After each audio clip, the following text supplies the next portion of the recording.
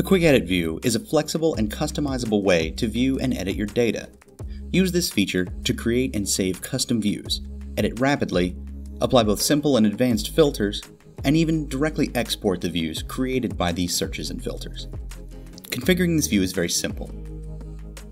We started off with some default columns, and skew is always required, but it can be easily customized by clicking Add Column and searching for your desired value. This view can be sorted by any of the given columns by clicking the column header. An arrow will appear, showing an ascending or descending sort order. The filter icon below each column header can be used to filter each column respectively.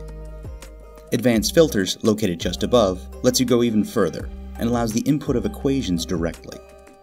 This area will also show the resulting filtering logic created by using the simpler filtering UI. You may want to come back to this view repeatedly, so make sure to save as new view so that you can come back to it later. If you make changes in the view, adding and removing columns or changing your filters, you'll have the option to either save as new view, overwrite current view, or revert to original view. The top 10 most recently used views will remain in the quick drop-down section. You can still access QuickEdit views by viewing more. Many views can be edited directly in this view. However, the skew and inventory values that are automatically derived, like those for kids, cannot be altered here.